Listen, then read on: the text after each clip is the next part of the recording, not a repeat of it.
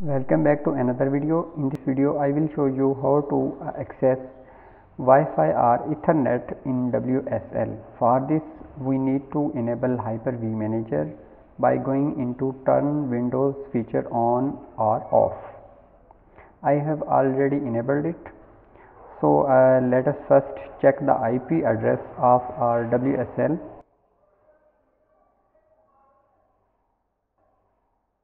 So this is the IP address. It is randomly generated by the network address translation. So I am able to ping google.com.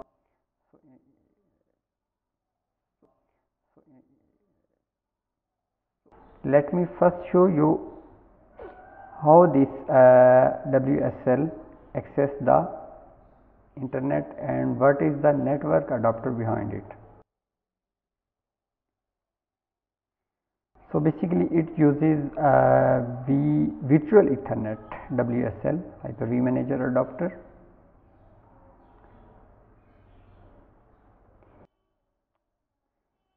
So if I want to access Wi-Fi or Ethernet, I need to configure it in the Hyper-V Manager. So run it as administrator mode and go to virtual switch manager in WSL.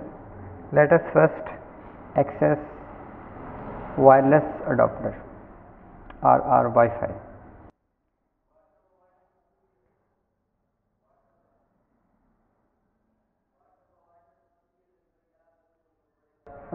It is giving me error, so let me try again. Sometimes it does not work for the first time, but it works when you again try it.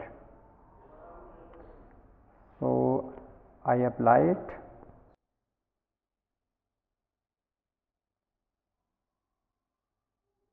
and OK. Close it.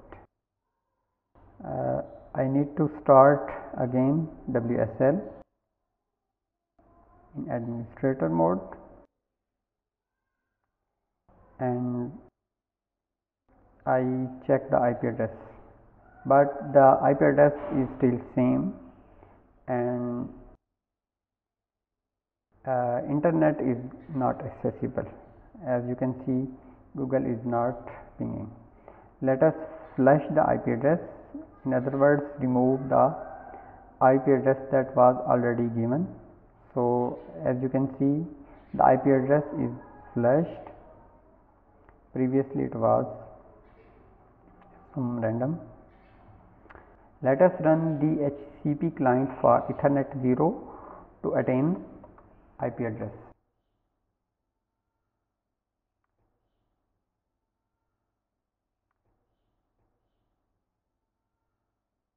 So as you can see, now IP address is changed, but still internet is not accessible. I am unable to ping to google.com. So for this I need to configure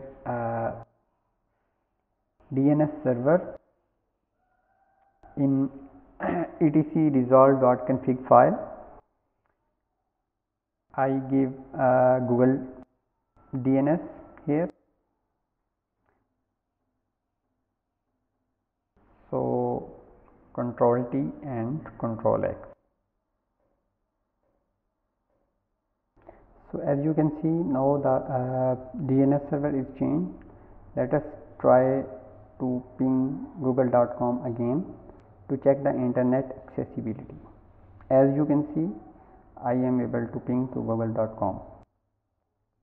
So in this way you can access your Ethernet or Wi-Fi adapter directly in WSL. So let us reverse it again by going into Hyper-V Manager and running some commands in CMD in administrator mode. Let us first go to Hyper-V Manager. So after switching to internal adapter, let us run some commands to reset the IP address, DNS and other settings.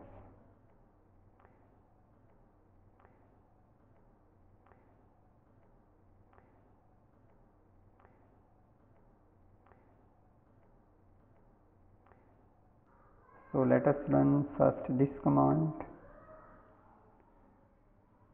net sh winshock reset IP address and reset proxy and flash DNS. So by running all these applications, it will reset the IP address, proxy and DNS. So to get the effect of these commands, let us restart the system and I will show you again what is the status of my WSL internet or Ethernet.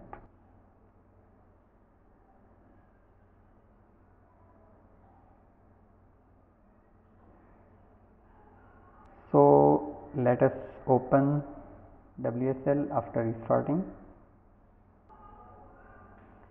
and let me check the IP address again. So as you can see, my IP address is now reversed and I am also able to ping to google.com. If you like the video, subscribe to my channel for such more interesting videos.